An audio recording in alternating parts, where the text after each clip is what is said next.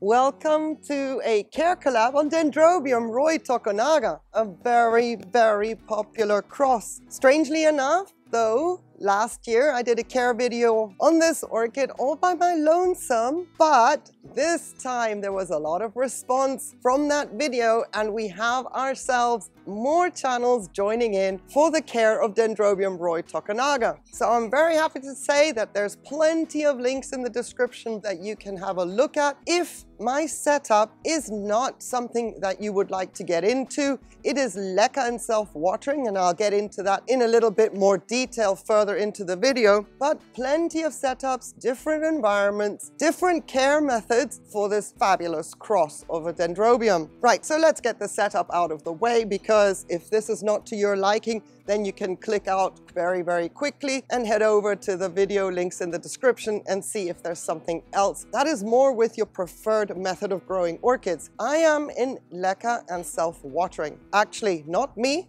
My Dendrobium Roy Tokunaga is in Leca and self-watering, and she has been from day one. I received her back in 2018. She was quite the good-looking orchid, but she was in a pot with sphagnum moss, and very old, nasty, degraded sphagnum moss at that. I am here in southern Spain. I have very little humidity to speak of in my climate. Very hot, dry winds. None of those represented here today. We are in April and it is one of the chilliest springs I have ever experienced in this region. So the wind that you're seeing right now is quite chilly, and that could probably risk these buds from opening. We'll get to that.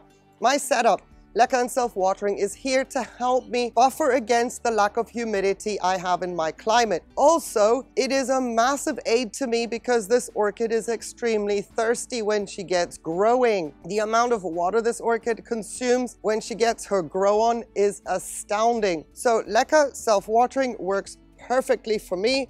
And you see, this is her first dose of seaweed for the year that went in March.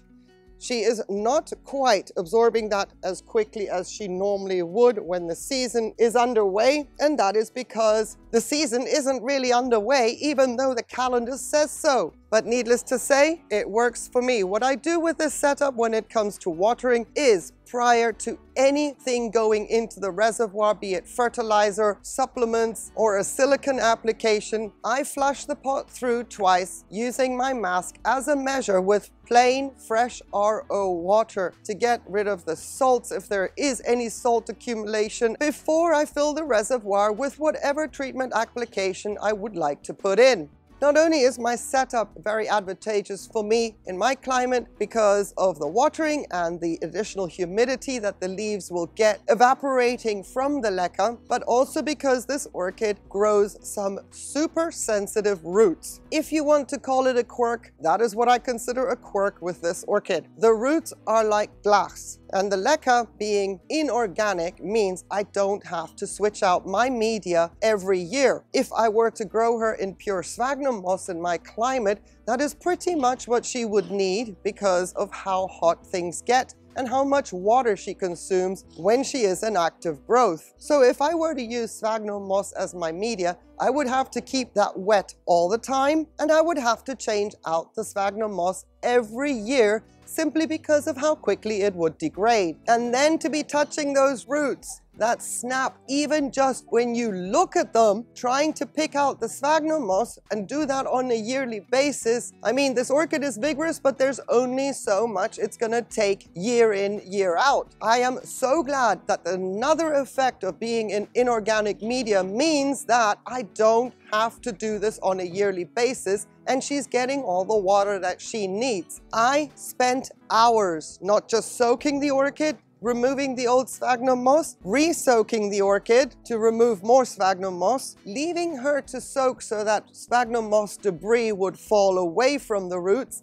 I spent hours on this orchid. Every time I touched the roots, click, click, click. It was super stressful. Last year I did a repot on her, and I did say, when you repot this orchid, Do it at the right time when new growths are growing and you will see new roots forming. That is the best time to get into this orchid, simply because you need that backup plan when it comes to repotting this orchid. There is hardly any chance of saving a root if you are in organic media. Even if you are in inorganic media, I am telling you, I want to just put it out there.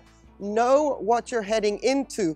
Be brave. You're gonna break roots. Do it when new roots are coming, and your orchid will not experience as much of a setback. Mine did experience a setback. Not much of a setback, but enough that she was a bit stressed out, and it turned out there was actually 2 orchids in this pot last year, and one section literally didn't make it, and I could easily just pull it out. That is why my Roy Tokunaga doesn't look as big as it was last year. So there was a problem with the roots. Even though I say be brave and do it, it is be brave and do it or don't do it, and then, well, we know what happens when we don't clean up our orchids. Long term, that is not an option either, but make sure you've got roots and be brave. Breathe on the roots and they will break. But to counteract the sensitivity of the roots of this orchid, she is a vigorous root grower. So it's not as if you have to fight for every single root that she is going to grow. No, she will regrow a new root system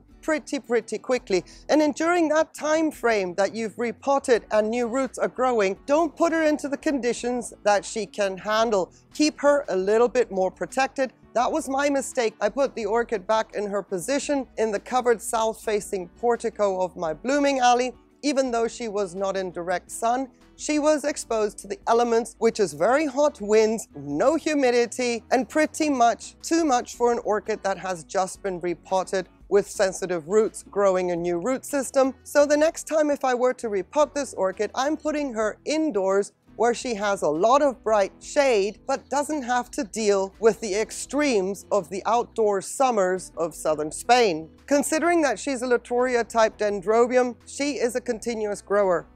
At least it happens here with me. These are some very spiddly little growths that developed throughout the winter right here. So they are not to size because I don't fertilize her much during the winter. I do not provide her with the continuous warmth that she would thrive under. So my winters can be indoors down to 14 degrees Celsius, which is not very often, but that is the recorded low in that growth space. And they can be around 17 degrees maximum during the day if I have consecutive dull days, usually around the 20-degree mark. She would definitely prefer it a little warmer than that, and then she would perform even better. So during the winter, when these growths were developing right here, all I did was give her half of what I would normally do during the summer. She got 160 parts per million throughout the winter, seeing as she wasn't absorbing the reservoir as fast as she does when we get into the growing season. I am hoping to change that for the growths that are coming here right now, that I can push these growths with 300 parts per million, as is my custom. And then they should develop to about this size again, which is normal. We've got about 20 centimeters, pinky to thumb, the length of a growth. Now she could be quite a space hog if you don't train the orchid a little bit. You can see how the new growths could start flopping out, growing out over the edge. So what I do is I make sure that her light influence is always directed from the opposite side of where the growths are coming out.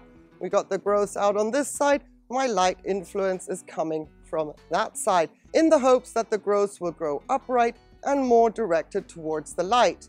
Now, let's get into the sensitivity of these buds. As vigorous and robust as this orchid is, and how much she can tolerate if you are damaging her roots, her blooms and her buds are a completely different story. The spikes take a very long time to form and develop, and boy, if you move her, she throws a fit, and buds will blast. I filmed this orchid a couple of months ago while she was forming her buds. They were just peeking out. And well, you know, promptly she had a problem with that. I already cut another spike off because all the buds were looking like this. So make sure that once you have your orchid in spike, it's gonna take at least 3 months to see blooms. I kid you not. From the first sighting to actually blooming out. 3 months. But the beauty of orchids that actually take so long to bloom out from seeing a spike until they bloom is the longevity of the blooms. That is what happens here with Dendrobium Roy Tokunaga. The blooms last forever. Meanwhile, the spikes are still in bud, they haven't bloomed out. These blooms that you see now that are open, they have been open for approximately 3 weeks. They look as fresh and beautiful as the first day when they opened. Another great thing about this orchid is you can see that every node around the leaf line here will produce spikes year after year after year. Usually, a new growth will form a spike from the top center leaf, and then subsequent years, other nodes below the top apex will start to form spikes as well, giving this orchid year after year a better and more impressive bloom show. So eventually, this growth will bloom from the center, while the other growth will produce more spikes from the outer nodes. Amazing! And then long-lasting, but one thing is she is not fragrant, which is unfortunate. Considering how long this orchid has its blooms, it would be wonderful to have the fragrance. When it comes to pests with this orchid, let me tell you that my experience, first of all, is that dendrobiums in my area are prone to thrips. So I have had some issues, and some of the leaf curling that you see is because there was a little bit of a thrips issue at the beginning before I figured out what they were. I treat my orchids with a garlic-infused alcohol solution, and I have never seen thrips on this orchid again. No scale either, no mealybugs either. So once I figured out what it was, after that, Hakuna Matata, my Roy Tokunaga has never had another pest infestation, but just keep that in mind. Pests will love this orchid, especially in my case, thrips. Now, when it comes to light, also be a little bit more gentle than I've been here. I'm quite radical when it comes to acclimating orchids in my environment. I push them to a certain extreme to understand how much they can take. She does live in very, very bright shade, as I mentioned, under my south-facing covered portico, but sometimes the angle of the sun can be such that it comes through the trellising, through the curtain, and, you know, yeah, you don't want that. This is an extremely old growth right here. It's also finished blooming on all its nodes. You can see it's also smaller than any other growth, so at least they hold on to their leaves for a long time, giving a very lush appearance, but once you do some damage, yeah, that's gonna stick around for a long time as well. I do not cut these things off. These are all little pointers and reminders in my head. When I see that, I remember what I did wrong and I don't repeat it to the best of my ability, of course. So, a beautiful, vigorous Dendrobium hybrid that is only very, very ticklish when you touch its feet, as in the roots are super sensitive. Other than that, if you don't have to mess around with the roots on a yearly basis and can just grow it in an inorganic setup, let it fill its pot. This orchid can be in here, if I don't have any more issues, for at least another 3.5 to 4 years. Even if, for example, let me just say that, even if, for example, these two growths were to grow another growth coming out from right there, it looks like it's right up against the pot, but the rhizome is what I'm looking at.